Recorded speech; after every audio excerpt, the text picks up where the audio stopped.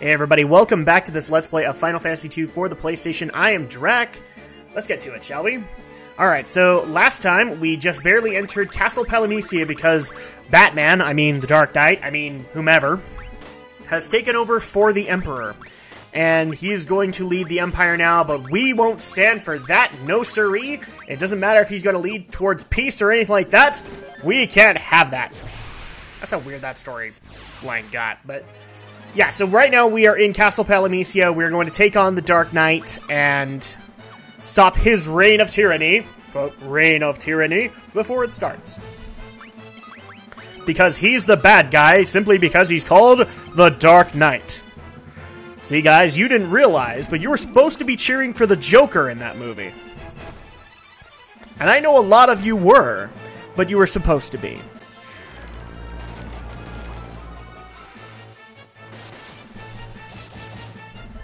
And in the meantime, we are just making our way down, while Gus beats the living crap out of Furion. I don't know what Furion did to deserve that, but he apparently did something wrong. He knows what he did. It's not because, Gus is confused or anything.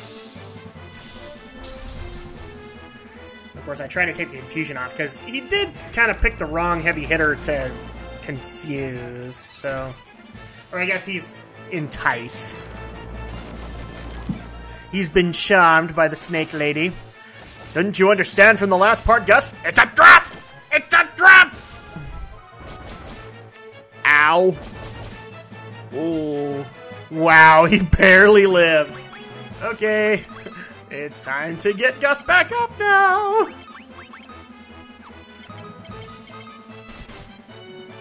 Kill the Lamia Queen! Okay, well, it missed. Is this gonna be it? Yeah, this will probably do it. Our first order of business. Heal Gus. Because he's not having a good time right now. He fell for the trap.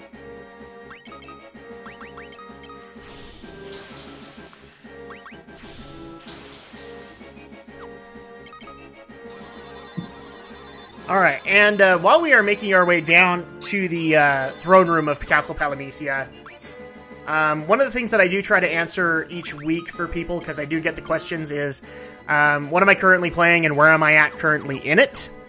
And obviously I just put on an upgrade for Furion, the Sunblade, which will be very helpful. Things that I've been playing recently this week. I've played a lot, because we're trying to get the Drak and Shadow Summer all set up, and we're a good distance into it, but I want to get it done so that my summer doesn't have to be totally about that, obviously, because I'm getting ready to do E3 coverage next week for Geek News Reviews and Opinions. By the way, to people who didn't know, the most recent episode of Geek News is up from May 29th, at least up until yesterday. But yeah, the most recent episode that we were able to put up on YouTube is May 29th. So that is up, and then also I'm getting ready to start putting up the archive episodes of that. So people might not know this, but Geek News has actually been running for a couple of months now. And I've actually been trying to get an RSS going for iTunes, but I also had no problem putting this stuff on YouTube.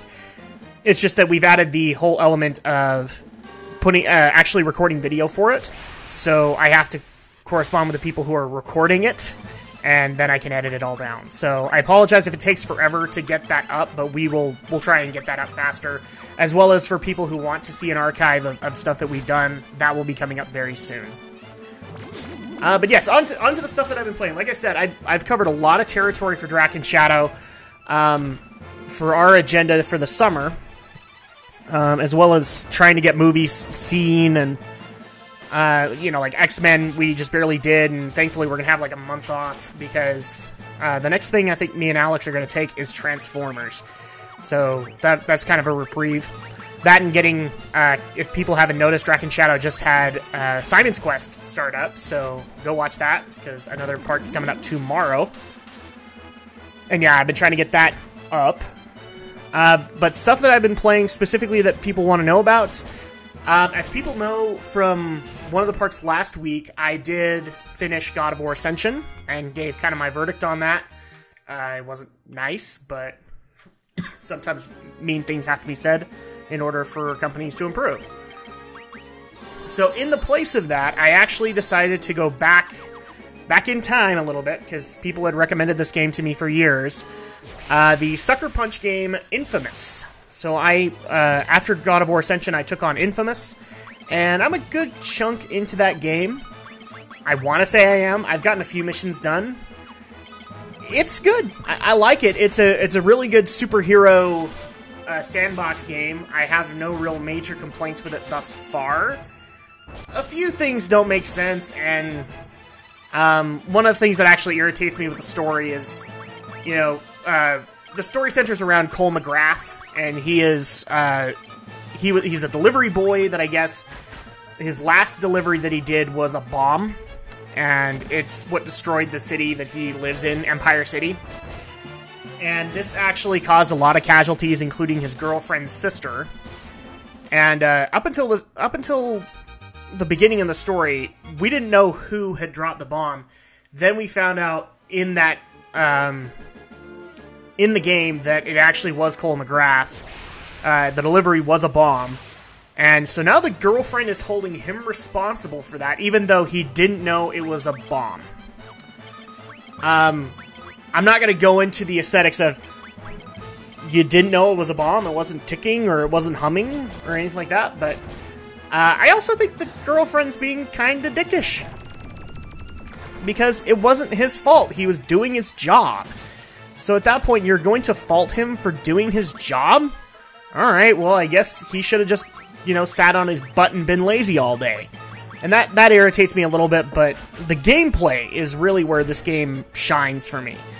Just because I'm able to be a superhuman in a sandbox game, so I can choose that, and I like the choice thing. You can be a hero or you can be a villain.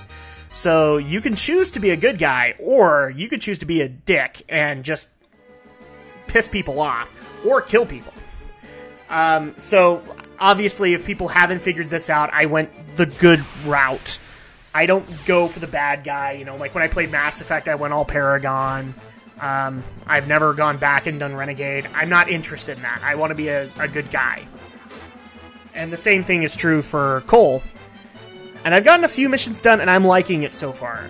The story is rather interesting in the fact that now, where I'm at, we're kind of researching why Empire City, why did it have to be Cole, and then obviously he got electric-based powers after it. Why did it have to be Cole that got these powers? And not a whole lot has been answered yet, but I'm liking it thus far. The few missions that I have done have had really unique choices, where you can choose either a good action or a bad action and be rewarded accordingly. I also like the fact that you get additional rewards based on kind of the Paragon Renegade actions that you do. So you can choose to literally, leech electrical energy from your enemies, and that's considered a bad action. Or you can use electricity to bind them down and then heal all the people around them that they hurt, and you get good actions for it. That's really cool to me. So that motivates me to want to help people instead of just, okay, I killed you, everybody's safe, move on. It makes me go, okay, well, even though it's worth 1 XP to do it, I'm going to restrain this guy, and I'm going to go heal the other people around him. So that's a really good idea. I applaud Sucker Punch for that, but, I'm still very early into the game, I think, so I'm going to reserve overall judgment on it until I'm a little deeper. Because right now, the gameplay is not where I have the issue. The story kind of is, because the story hasn't hooked me yet. And I'm waiting to see if this story actually does hook me into Infamous 2 and eventually the PS4 game, Second Son. I did also find it interesting in Infamous that I guess the bomb was part of what's called the First Son project, so I went, oh, Second Son, I get it now. Okay. Alright, that makes sense. But yeah, so I played Infamous, I'm liking it thus far. I finally, to the Batman fans, I finally finished Arkham City. Now, let me clarify by finished. I actually read deeper into some of the side missions, and they weren't enough motivation for me to go actually do them. But I finished the main storyline, and then I also went into the DLC, Harley Quinn's Revenge, and finished that. And I gotta say, that's a good game right there. I liked Arkham Asylum. I like Arkham City that much more because it is open world and sandbox. And it does it right. Not only do you get to play Batman, but you also get to play as Catwoman, and you get to have her kind of actions towards him. And those were always fun episodes, especially regarding stealth, because I'll admit, Catwoman was a little overpowered when it came to stealth compared to Batman. At least for me, because I could jump up on the ceiling whenever. And then it also gives you the additional options of... I think you can actually play as Nightwing in the game, but I didn't get to try that. But I got to play as Tim Drake or Robin, and that was pretty cool too. Especially since he kind of prefers a weapon kind of combat, and they accommodated for that, and all of his weapons reflected that. So, where Batman didn't get like a staff or anything like that, he had all those little gadgets from the first game, at least most of them. Instead, they decided to give Robin like a bullet shield, so with a staff. That was really cool. And then obviously the story was really good. But we're actually getting... I'm not going to go too much into it because we're getting really close to the end here. Or to the Dark Knight. Happily enough, we're talking about the Dark Knight. And so... I'm debating... Yeah, the game's been out for a while, so... I will go into spoilers. I love the fact that it was Ra's al Ghul behind Hugo Strange. That was awesome. I love the fact that the Joker, he meets his end in this game, and that's a really profound scene to me, especially when you have Batman literally walking out of Arkham City carrying the dead body of the Joker. But I will admit, the most profound scene in that whole ending segment was Harley Quinn is like one of the first people to see him walk out. And you can see she's grief-stricken at that point. And that really kind of leads into the DLC. It's really good. I'm going to hold off on that for a little bit until we get this whole thing done. But yeah, I like the game. I'll go in a little bit more in depth when we get this done. Right now I am just healing up for the fight to come. I knew you'd come, Therian. Oh, so Leon knows who he is. You think you can defeat me? Well, yeah. We've been doing that for a while now. Palamecia has not really been a threat. No! Please stop this! Why do you have to cross your sword against your friend?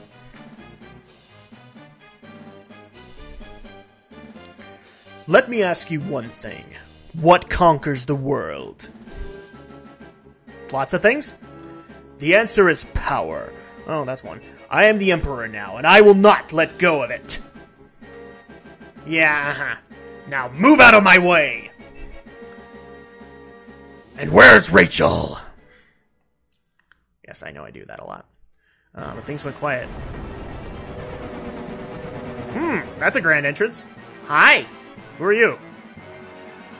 Leon, I'm surprised to see you on my throne. Uh-oh.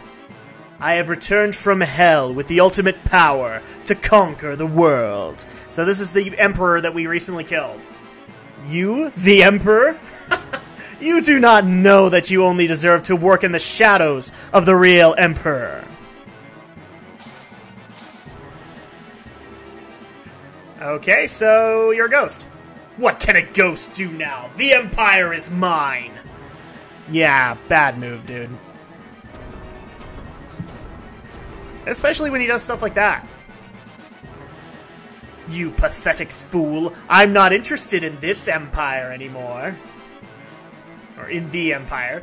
I shall kill all living souls and destroy this world! You will be joined by the others soon. Alright, well, you went crazy when you died. Gotcha! We must flee this place, now! Take my wind, Drake! It's time for Gareth to, Gareth! What are you doing? It's time for my Banff moment.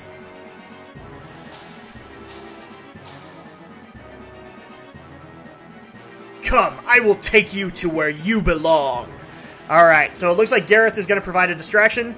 You worthless fool! Yeah!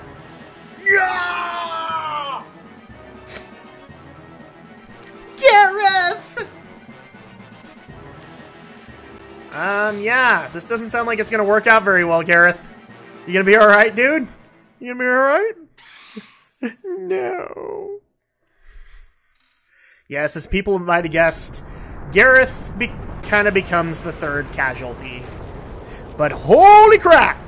This is kind of overkill, dude. You destroyed him and your palace. That was a bit much. Ah, but what he destroys, he recreates. And it's all crystal. That was a really cool cutscene when I first saw it. I was just like, wow. He decided his castle wasn't crystal enough and made it all crystal. And that is because it's not Palamecia anymore, and we'll get into that in a second, but obviously this changes the game a little bit. And sets things up into endgame. So obviously the only thing we can do is return to Fynn. Therion, what happened? You, the Dark Knight. But you don't have a mask anymore. You're Bruce Wayne? Tell me, what happened? Well, he's Bruce Wayne. We already said that. The Emperor, he has returned. And the Dragoon, he sacrificed himself to save us. Joseph, Mindu, Sid, and now Gareth. They're all dead. I can't take this anymore! But if we stop here, the Emperor will bring more death. Leon, let's fight together. Princess Hilda, please allow him to join us. Well, she's had no problem with other ones. I will leave the decision up to you. Obviously. Leon, we'll go together. And I skipped a whole bunch of text and I don't know what it said, but okay. My bad. Okay, Maria. People can remember Maria and Leon are actually brother and sister, so... Alright, so this sets up Endgame. So now, as people might have guessed, Leon is kind of our last character. I think I said that at the beginning. The resurrected Emperor brought pandemonium from the underworld. The world is coming to an end. So this is basically what has happened. The Emperor has brought hell on Earth. And you have to stop him. Long ago, demonic creatures flooded the world in what is now known as the Tide of Doom. Alright, so hell invaded, basically. It is said they entered through a place called the Jade Passage. Ah, looks like we got a new word to memorize. So ask about the Jade Passage. There is an area of Mysidia known by that name. Alright, so that kind of gives us the next destination we need to go to. We're going to talk to Layla as well. That Emperor sold his soul to the demons. That's just what he did. You know that narrow channel on the east of Mysidia? That's where the Jade Sea is. Almost to tell you that's where the Jade Passage is. Basically, our goal now is that we have to go through this Jade Passage into Pandemonium. Cassian folklore told of a small lake in Mysidia. It was said to be the portal to hell. And as you might have guessed, Pandemonium is hell. The Emperor has now become empowered by Pandemonium, and he wishes to bring Pandemonium to this world. His empire is no longer what matters. He's going to destroy all living souls to fuel him. So, Now our goal is we have to go through the Jade Passage into Pandemonium to take on the Emperor. So, yeah, that's going to be totally easy, right? I mean, seriously. What part of that is hard? But yes, this is endgame. So welcome to it, guys. We did some grinding off of camera. So we're actually we're ready to go. And we are not going to make a stop in Mysidia because there isn't really much information you can get there. Plus, I know where to go. If there was actual dialogue that we could have gotten from it, then great, but not really. Mysidia doesn't really tell you what to do there. And now I just need to remember where the Jade Passage is. Oh, actually, before we go... That actually reminds me. Before we went to Pandemonium, we did one quick errand. With Gareth dead, we actually need to go report the news. And I think I confirmed this. The mother and the son are Gareth's wife and son.